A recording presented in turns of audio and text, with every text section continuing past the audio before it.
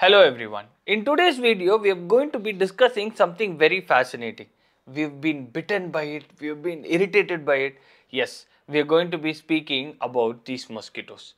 Where did these mosquitoes come from? How did they evolve and how are they so irritating? This is what we are going to be discussing. Scientists have tried to find out this origin of these mosquitoes from fossils as well as from their genes which encode their DNA.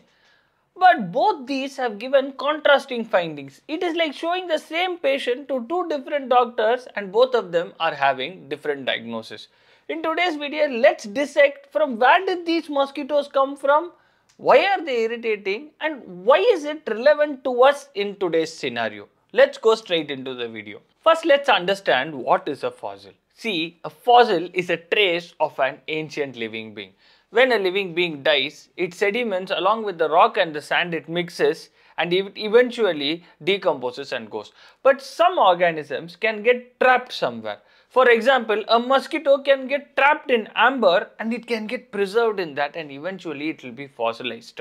Like you can see dinosaur skeletons. Similarly, we have found some of these mosquito fossils which are preserved in amber.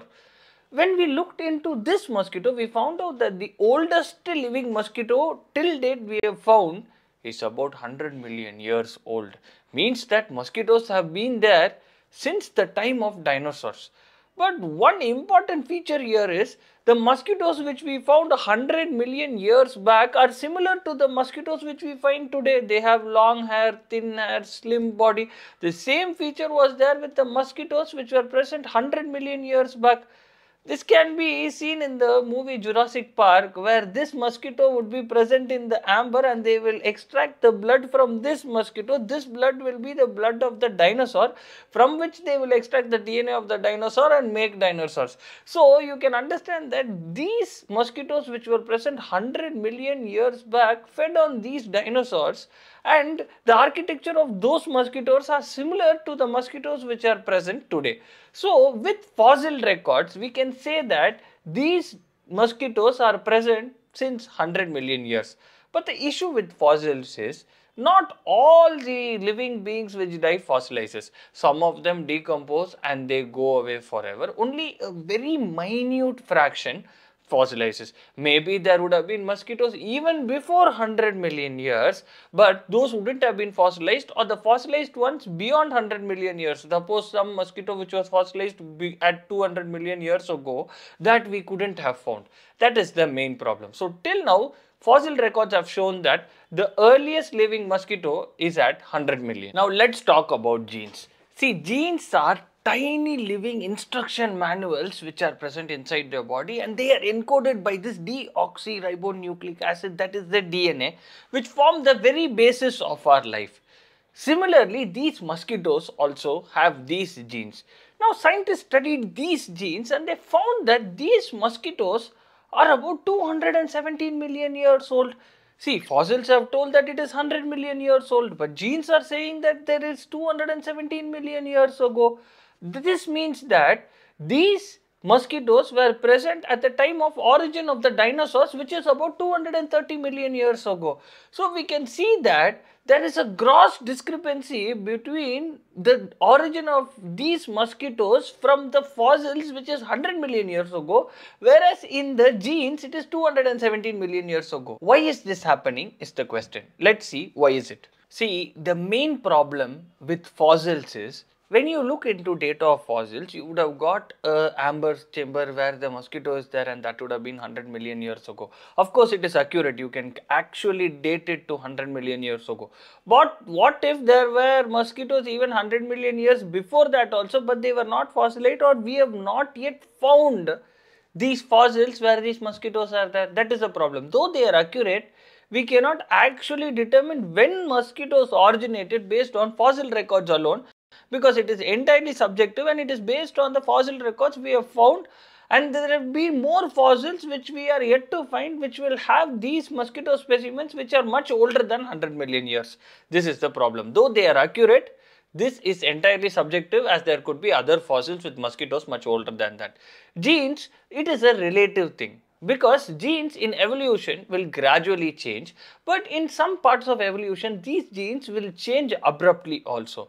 So what we can do with genes is it will be basically an estimated guess. So on one hand we have an accurate data from fossil which says 100 million years ago, though this could not be the only fossil, there could be other fossils which we have not yet discovered, and these genes which will give us an educated guess which says that it is 217 million years ago. This gap of 117 million years is gap. Is the fossil record wrong or the gene testing method is wrong is the question in everybody's mind. Now let's imagine these mosquitoes through the evolution of time. See, what the gene study says that mosquitoes originated 217 million years back. This was a time when dinosaurs were beginning to appear. So these mosquitoes would have fed on small reptiles as well as amphibians. The earliest fossil record we have is about 100 million years back. This time dinosaurs was the most dominant species in this world. So this time mosquitoes would have been having a feast. They had 50-ton creatures on which they can sit and suck their blood. So their predominant pattern of food during 100 million years back, that is the earliest fossil record says, that time would have been dinosaurs. But there was a stage when these dinosaurs went extinct. That was the time these mosquitoes had to adapt. This is when they started searching for food in mammals. Initially they were taking blood from small mammals, and finally when humans became the most dominant species in this world, they started shifting to humans. They adapted so well that there are some species like the Aedes aegypti, the Anopheles, which are the ones which cause dengue and malaria respectively, they are exclusive to humans. So we can see that these mosquitoes over millions of years have learned to adapt themselves to the most dominant species which was present during those particular times. This is the beauty of this evolution of mosquitoes. So what use is there knowing about these genes as well as fossil records? See, we can see that this Aedes aegypti as well as Anopheles have become specific to humans. The moment we come to know more about the genetic character of these mosquitoes, it will help us to design insecticides as well as repellents against these mosquitoes. See, once we know the genetic secret of these mosquitoes, it will be easy to specifically design insecticides and repellents against them. This is because nowadays we are finding these mosquitoes have adapted to this insecticides that they are resistant to them.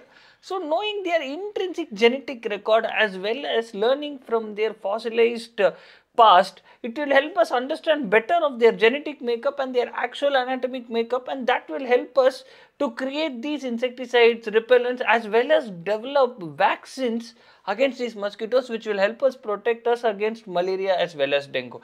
This many implications this fossil record as well as this genetic records can give us. So the next time a mosquito bites you, always remember that this mosquito has been there for 100 million years according to fossil records, and if the genetic records are right, it has been there for 270 million years. It has adapted itself to different environments. It has bitten some mammals, reptiles, amphibians, dinosaurs. It has adapted so much that today it bites you at midnight 3 a.m. in your bedroom. So you can see how this mosquito has evolved to different environments over millions of years with slight change in their genetic makeup, and some mosquitoes have evolved to bite only humans. So the next time a mosquito bites you, always remember these mosquitoes were once biting dinosaurs. Do like, share and subscribe me for more interesting videos.